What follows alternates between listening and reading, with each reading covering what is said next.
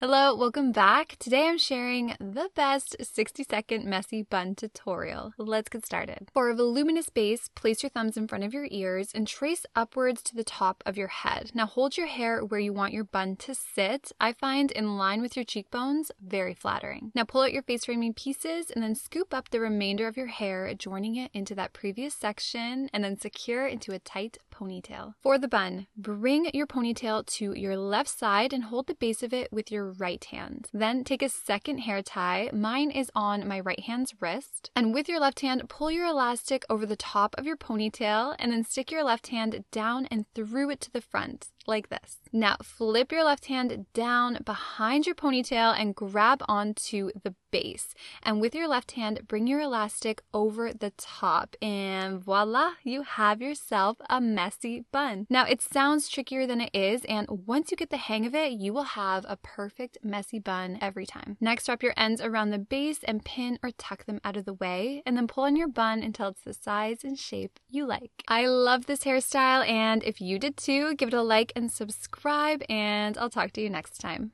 Bye.